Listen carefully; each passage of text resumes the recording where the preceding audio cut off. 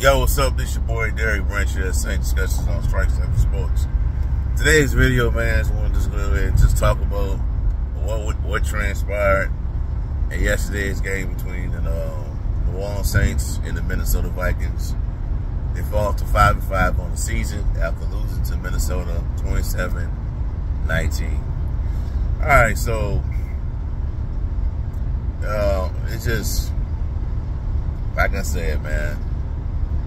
If you read or listened to any of my recent content talking about this game, I talked about what the Saints could not allow while dealing with Joshua Dobbs. And lo and behold, look, and they did. They allowed it. I was at church at the time and during the game, but after service was over, I checked the tracker, right? And the game tracker, and all I saw was Dobbs, 11-yard run. Dobbs, 15-yard pass to Hockenson. Dobbs, another 5-yard run. Another pass to Hockenson. First down, touchdown. It got ugly. Then I cut the game on, the actual game on, and it was just ugly. Defense doing what they always has been doing. Not showing up in the first 2 quarters of a game especially against like the type of quarterbacks you struggle against, mobile guys, and they allowed it to happen. Dobbs, he didn't get over 100 yards or 68 yards.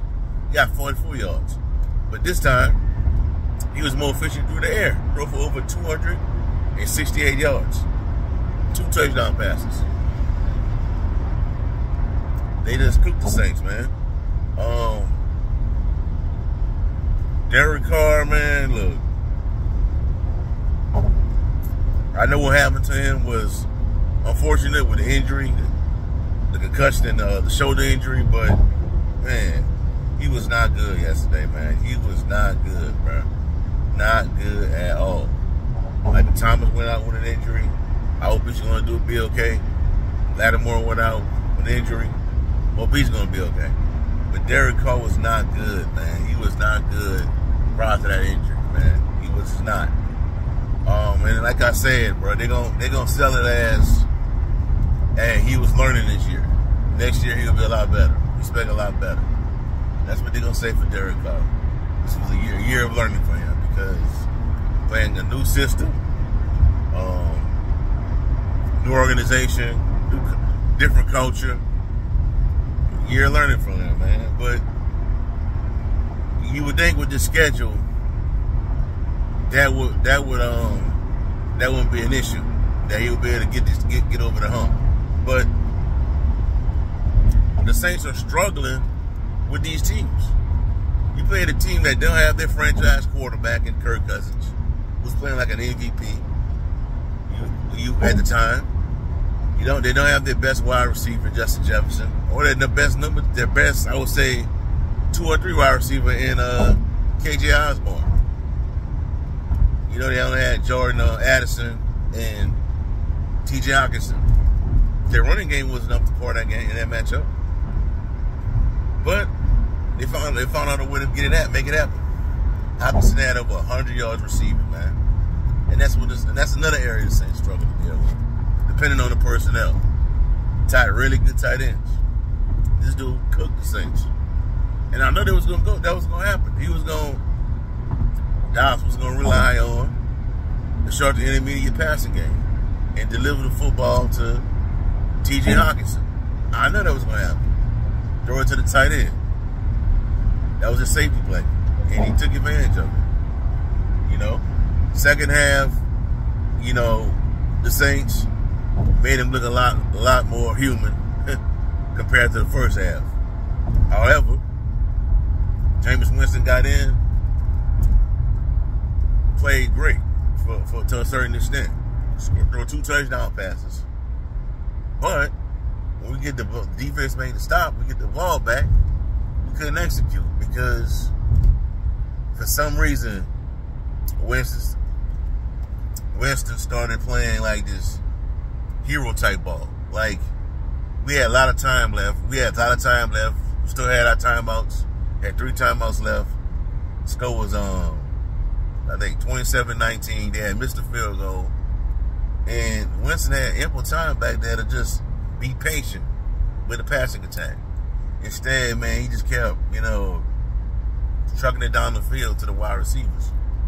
And Rashid Shaheed made a simple mistake, man, by lining up offside. What's our issue with that, man? It's like we're just bad situationally, man. You can line up way offside, bro. Who does that?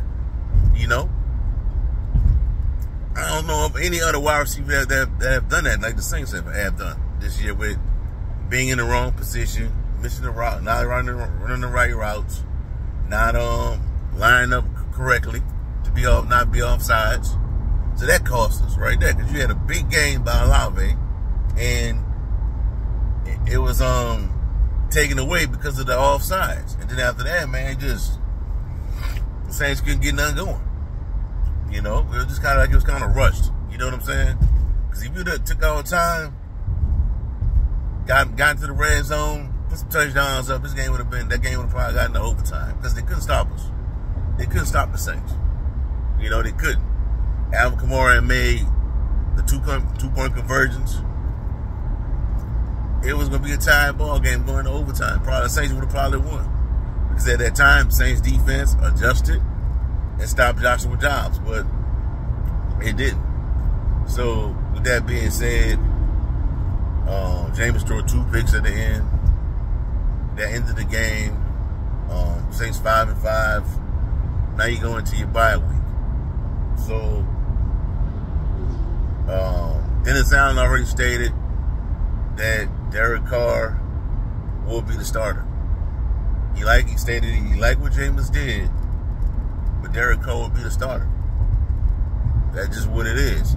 And Jameis looked great, man, up into those final moments of the game, where he could have just took his time and, do a better job of managing the clock.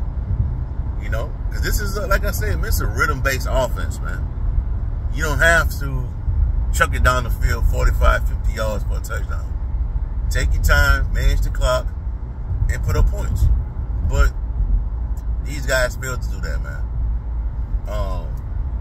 Dennis Allen got to get better, man. Dennis Allen, bro. Dude, this team has done a really poor job of being prepared, man. For whatever reason, bro. He is, they get a win, things become lax again. That's what it looks like to me. It's just too relaxed, man. You get a win, they get relaxed, then they go back out there again, and then the following week lay an egg, and then it just cycle repeats itself. You win a game, lose a game. Win a game, lose a game. So you still on top of the NFC South, because the Bucs lost again, and the Atlanta Falcons lost again too at the last minute. This time to Kyler Murray. So you're still in control of the NFC South, but you have to wonder how long is this going to last? Because the team that catches fire in the NFC South towards the latter portion of the season is probably going to win the division.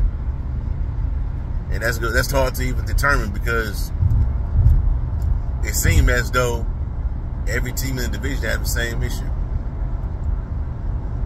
Struggling. Well, my bad. I take that back. Tampa Bay won their game. Atlanta lost their game, because if they would have won, I think they would have been in control of the NFC South. Yeah, Tampa Bay beat the Tennessee Titans 20-6. My apologies. But it ain't enough. That win wasn't enough to put themselves back in front of on top of the NFC South, because they really hold the top break over the Saints because of that win early in the year.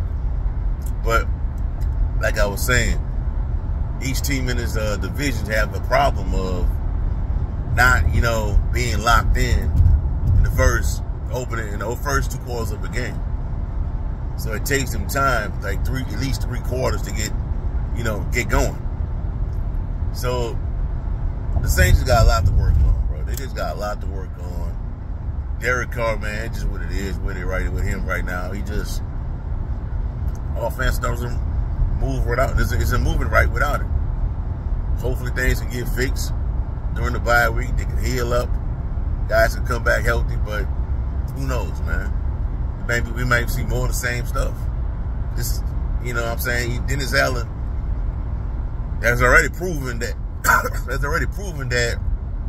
he's not a good head coach coming out of the bye week, like Sean Payton was. Sean Payton was pretty much unstoppable, especially when he had his good teams coming out of the bye week.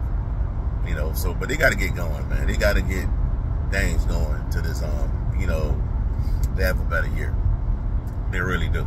You know what I'm saying? Because the more you keep losing these type of games, you lose your momentum, man.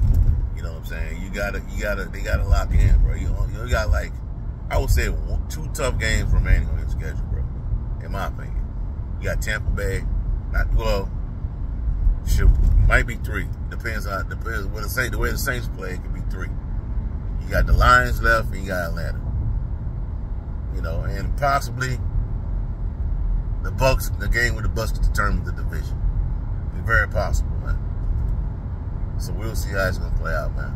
You know, but it sucks, bro. It's disappointing that the Saints lost this game. You know, because I thought, like I said in a previous video, I thought the Saints would have like 8 wins on the season and they'd be well ahead in the NFC South. And this loss, you know, and I thought they were gonna lose to Minnesota anyway. Before when the season schedule came out, I thought this would be a game where they took an L at, but it wouldn't hurt them because you're well above 500, and it won't hurt you to take a L. You know what I'm saying? A loss. But yeah, here we are. So we'll see how it's gonna play out. All right, that's all I got for y'all for right now, man. Give me a like, comment, subscribe to the channel. Let me know how you feel. Do you think the Saints will, you know, be better after the bye week and have the ability to secure the NFC South title? Also, check out strike7sports.com/Saints. Latest content on the Saints organization. Have a blessed day. Peace. I'm out with that.